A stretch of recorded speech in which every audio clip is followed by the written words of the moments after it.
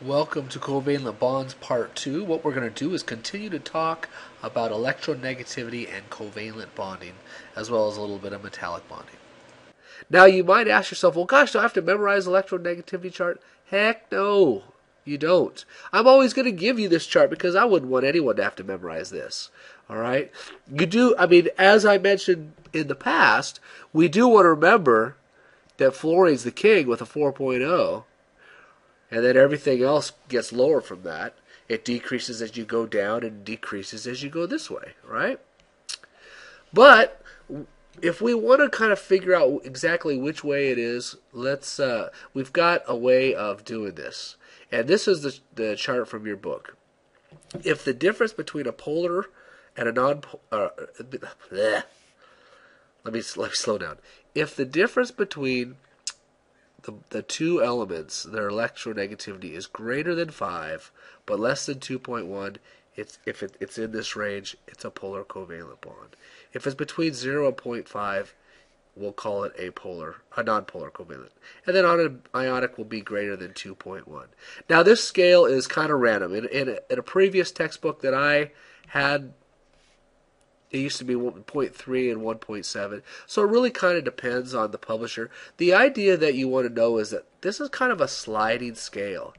As you go this way, you're moving to more polar and eventually to ionic. That's the important concept. The greater the difference,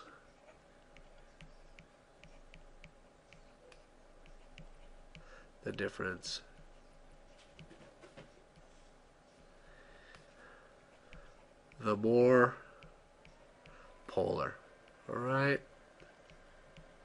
Which of course includes ionic as being superpolar. Okay, so there we go. So let's just kind of look at a couple examples and try and figure out how would these fall in the scale. I've got a few on this next page. All right. Now, if you want to go ahead and pause the video right here or do it all by yourself, feel free to do so. That's fine. But I'm just going to go over it right now. So I'm looking at this first compound right here, which happens to be one I really like, water. Okay.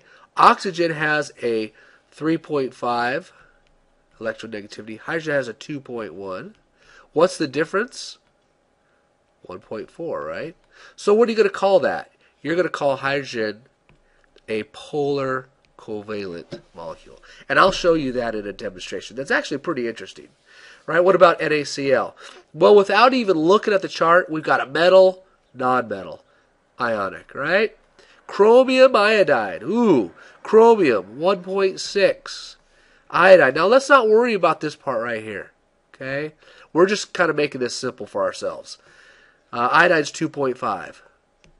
What's the difference? 0.9. All right. Now, 0.9 means it's a polar covalent molecule. However, it's a metal and a nonmetal.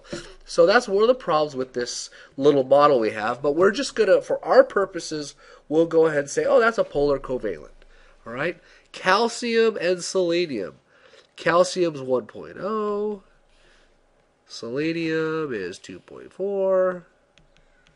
There we go. That's going to be polar covalent. Arsenic and phosphorus.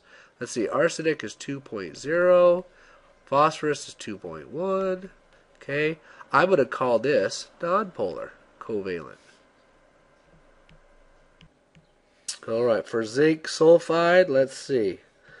Zinc, 1.6. Sulfur, 2.5. Difference, 0.9. Polar covalent. So you can see the idea. I don't want to work on the rest of those, but that's the idea. All right. Now I didn't show you a picture. I wanted to show you this one picture of kind of the way polar molecules line up. Okay. So let's say the water. Remember I said that the oxygen would be a more negative and the hydrogen side would be more positive. You can see how they kind of line up. And as I mentioned, this is one of the things that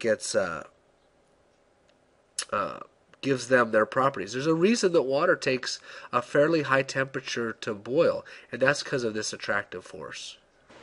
So the simplest definition of a polar molecule is simply one that has a partial positive and one that has a partial negative. So you can see with water, as I've been mentioning, there's the partial positive, and here's the partial negative. Now we call this a dipole, and you could think of it just like magnets. You have a north pole and a south pole. The other thing that you'll often see is you'll see polarity shown by a delta symbol, which is this one right here. And often, here's my awesome delta symbol, you'll see a little positive or a negative with it. And then last but not least, with polar molecules, when you have a big difference in electronegativity, you're talking about molecules that have strong bonds, and they will end up having larger bond energy. And what I mean by that is, if we were to look back at the chart here, and we would get some big numbers that were in this area for polar covalent. Maybe they're 2.0 or something. When you get big differences like that, that largest difference would mean you would have the strongest bond. Now there's one last little bit of bonding I want to talk about, and it has to do with metals. Right? Because maybe you've never really thought about this, but remember, things are sticking together because, as far as we know, they have opposite charges, right?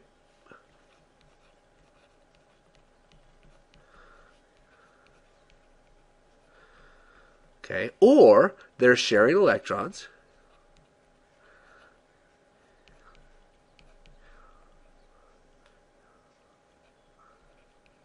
Okay. But what about if you've got a piece of metal? Like, let's say I have a big chunk of gold, right? Which I'd like to have since it's about $1,800 an ounce right now. Let's say I have a big chunk of gold. How in the world are those atoms sticking together? They're definitely not oppositely charged, because if we were talking about an ion of gold, it would be positively charged, and they're definitely not sharing their electrons in the way that molecules do to make a covalent bond. So we have this new kind.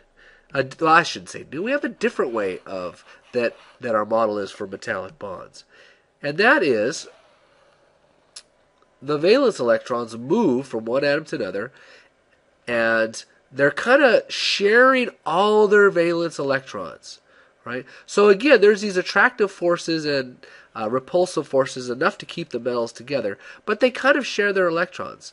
Now they're good conductors because of this, because let's imagine I attached a wire here, and I attached it to a battery, 6-volt battery, okay? And I had a circuit, and let's say I have a little light bulb, right? Okay, well, electrons will flow,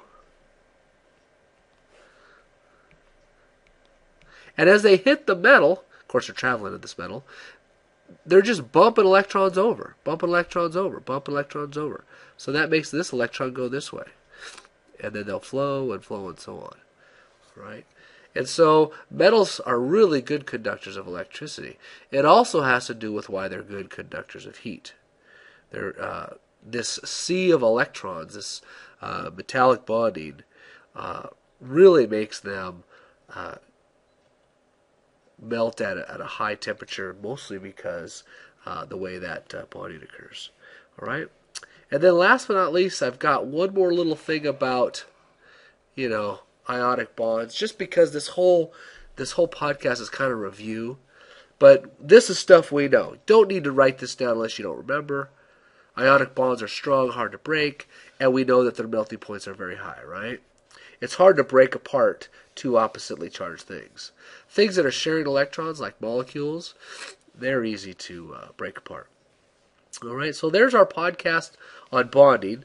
Again, like always, if you have any questions about this covalent bond stuff, let me know, and we'll discuss it in class. See you next time.